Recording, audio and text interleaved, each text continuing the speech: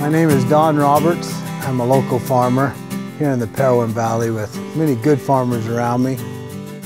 The challenge without the steamer is the weather and the elements controlled you. You couldn't sleep when you wanted to sleep. It told you when you had to work or not work. And if you were sick or something happened or there was some problem, you couldn't catch up. You would just have to bale bad hay. And there's many times you'd just close your eyes and bale a lot of bad hay. So it wasn't a hard sell for Dave to try to sell us to try to buy the steamer when he come up with it, because we had all the problems in our head, we had all of the challenges. It was an instantaneous sign me up. I remember the first time we got in the field, it had rained and it had set us back.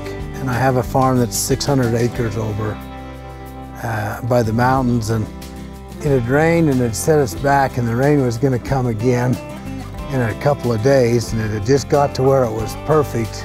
And I thought, man, I hope I can get it. And I baled 24 hours straight with one baler, one steamer, and I did 600 acres and baled the whole farm and got it before the next rainstorm hit.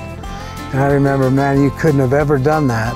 And the value was, it made poor hay into medium grade hay to low end good hay. And I thought, wow, this just saved a whole bunch of tromping over the next crop because I got the next rainstorm.